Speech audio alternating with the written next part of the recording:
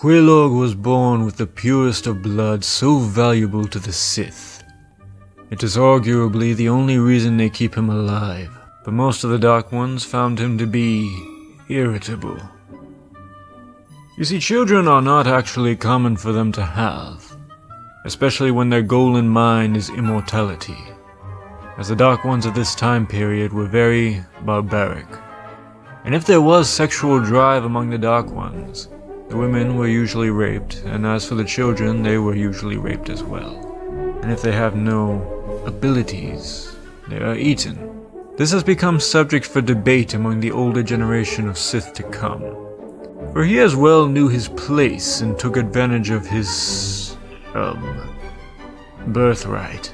He has apparently been selected by our Dark Lord and Savior to gain life eternal.